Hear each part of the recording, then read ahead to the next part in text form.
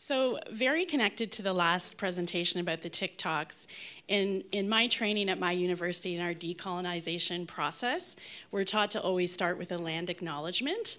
So before this presentation, I took this photograph of this wonderful storm we're experiencing in the river outside.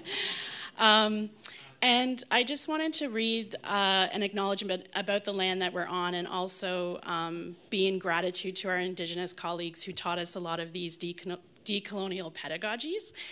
We are on the ancestral, sorry, there's a little thing here.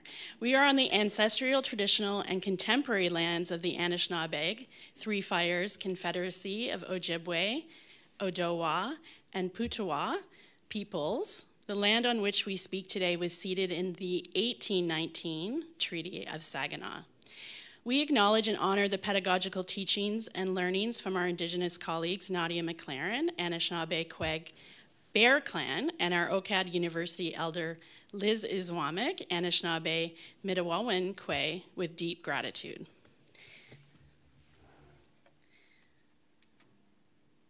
So this slide, oh, maybe it has to be done here. Okay, so it's only working on the screen.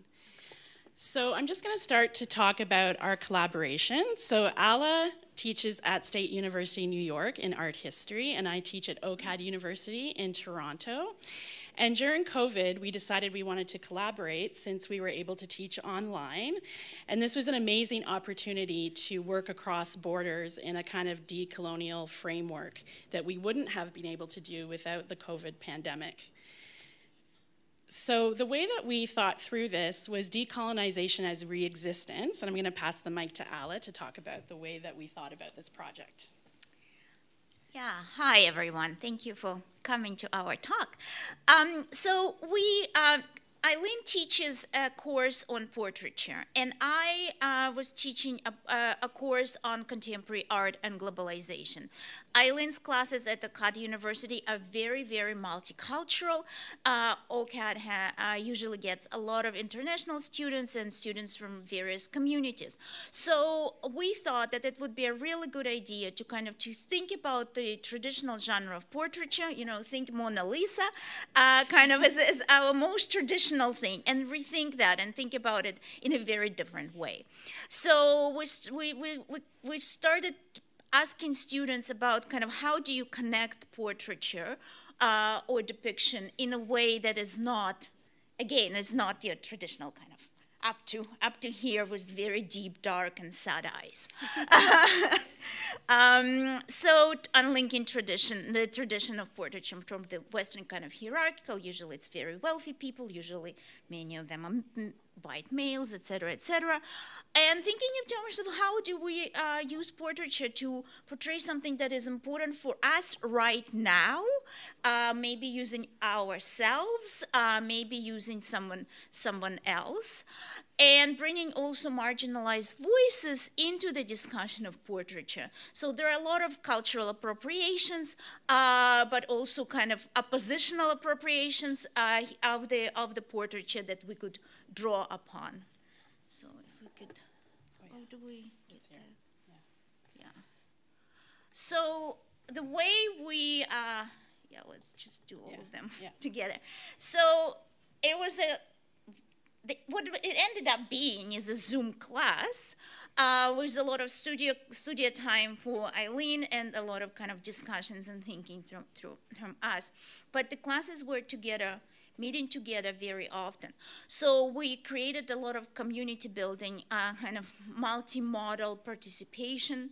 It was very much student-driven because they were supposed to create the portraits, and then my students were supposed to decide how they are going to curate an online exhibition.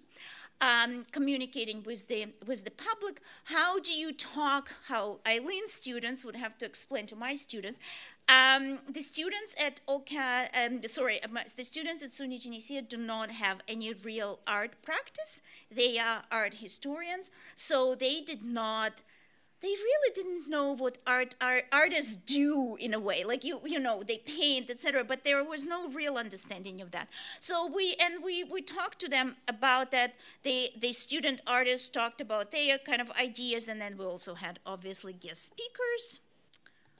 And so now we're going to tell you about the results. Yeah, so one of the things we did was a pre-class survey to acknowledge who is in the class, what their knowledges are, and where they're coming from, to deeply know the portrait subject through interview instead of seeing the portrait subject as an object.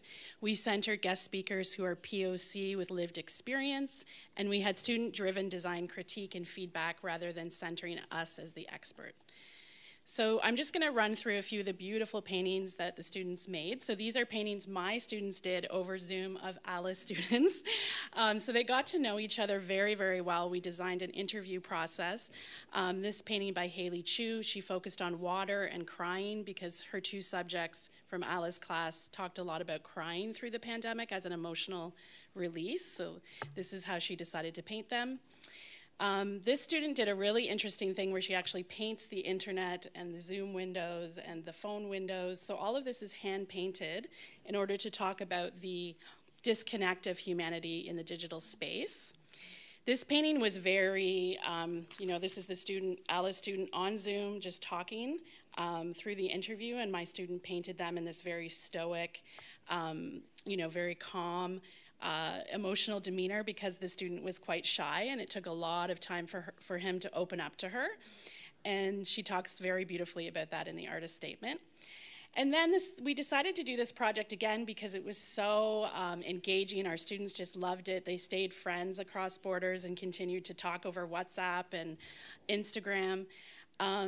So this is a painting that we did in our second iteration, and we decided to do self-portraits in the COVID, emotional space. And so this painting was by Catherine Chan, and she was a mother with 3 kids during COVID. And this painting is about the only place she had any space to be herself, which was in the bathtub. And so this is a self-portrait in the bathtub with the bath toys around her. All right. Okay, so what we will do then is, so my students then had to take all of these wonderful things, and I'm going to just kind of go through, figure out how to help students to express themselves through the artist statements, through the work statements. So I'm just showing you the works, but also, and then they used a virtual exhibition space to create the exhibition. So this is the result of the exhibition of the portraits.